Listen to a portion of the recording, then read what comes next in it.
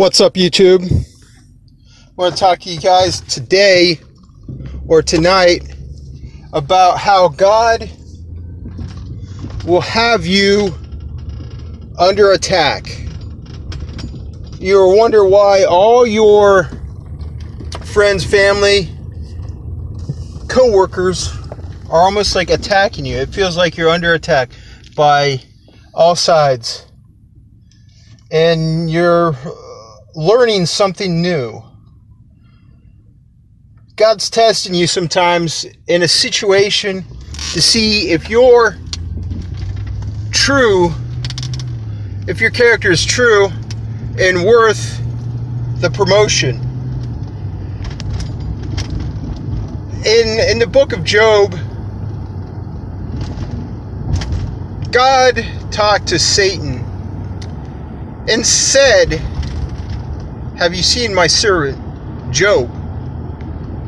God puts us to the test to see our character, to see our valor, to see our strength, to test us to see if we're gonna be people of true character, of God's character, or are we gonna break down and curse and yell and just break down emotional?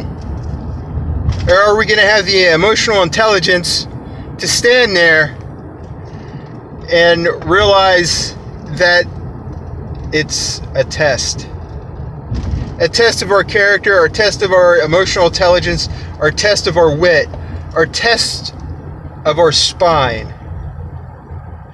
When you're under attack on all sides, from friends, family, acquaintances, co-workers, people that wish you the best in life but say you can't do it, understand, if you are of character, of sound mind, of high emotional intelligence, you can overcome the test that Satan throws our way.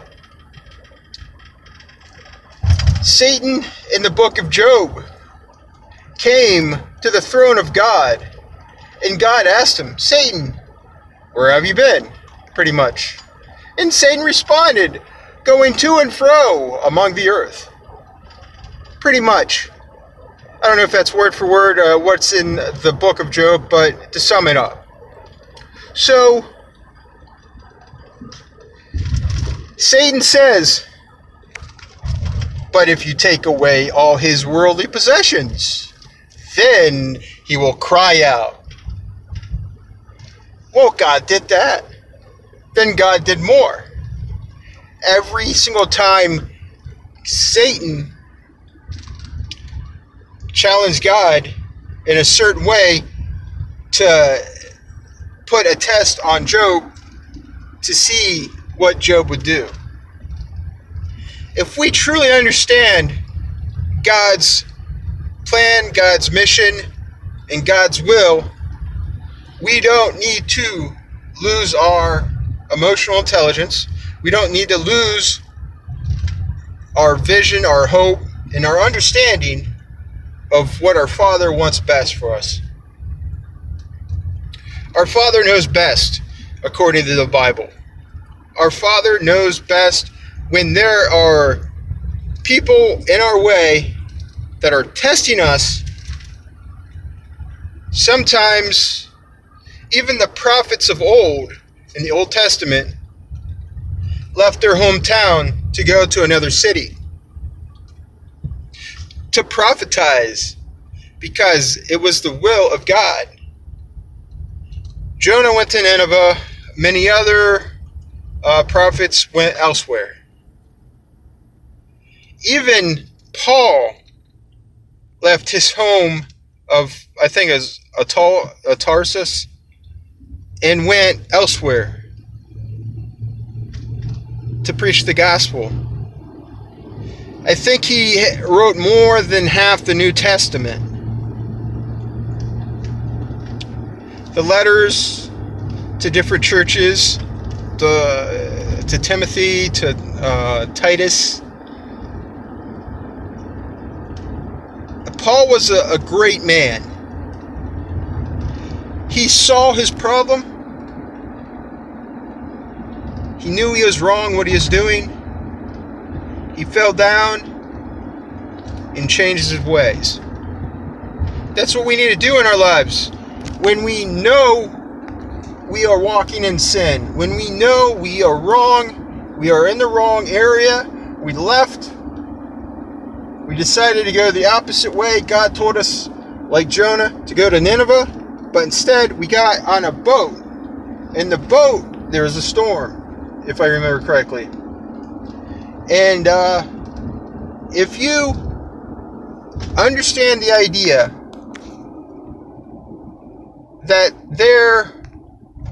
that we must go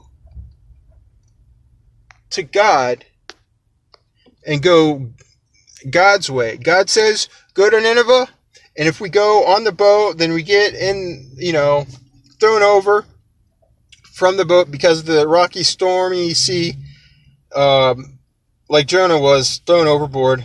Then the big whale, big fish, whatever it was, big fish, if I remember correctly, he swallowed Jonah. So Jonah's in the belly of this big fish. Then the fish, I think, eventually spits him out. But the bottom line is this. God took Jonah and sent him back the way that God wanted him to go.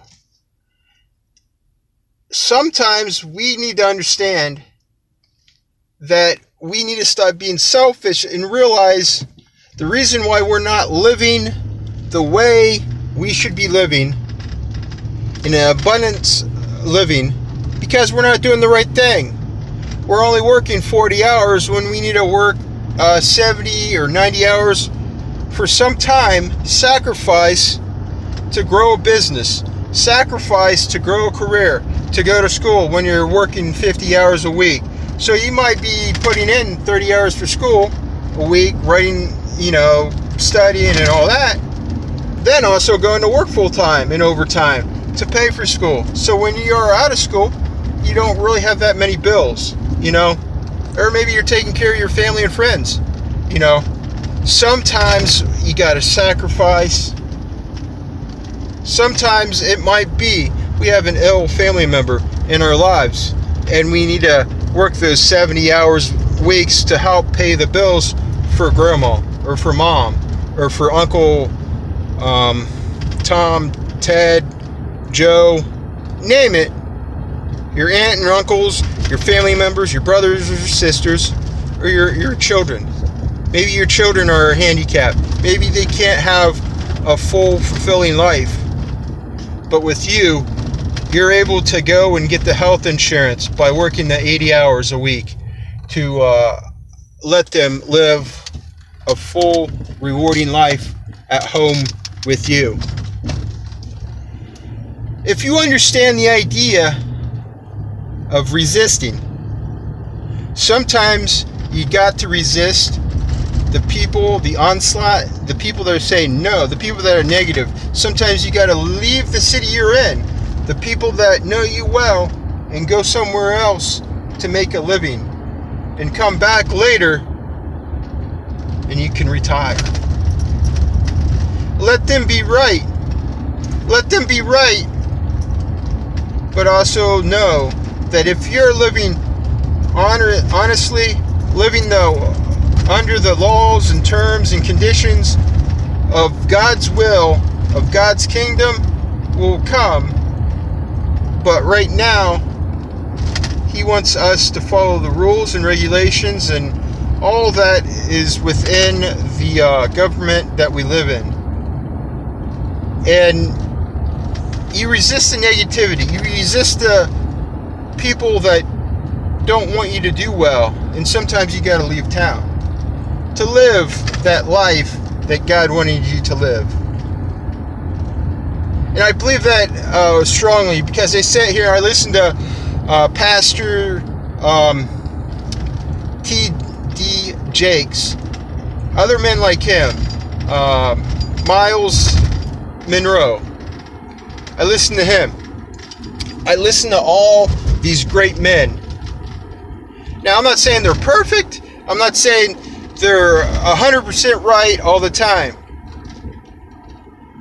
But it's good to find wisdom and understanding when there's someone preaching. And that's the great thing about YouTube. These men are available to us and to the audience, their regular parishioners as well. And if you like this video, give it the big thumbs up, like and subscribe, and remember, resist the negativity of people in your life that don't have the best idea of your current situation, and you're sacrificing for something better for you and your family. And there's a reason why you might need to change where you're at in your life to go to the right direction. You must resist sometimes, but resisting doesn't mean that you're resisting the laws of our country. You're resisting the negativity of other people that don't understand where you're at right now and where you're going. What is your destination? And do it under the rules and regulation and laws of our earthly rulers. And I believe God will reward you. I believe God will reward me, you, and everyone that follows the rules and regulations of all governments.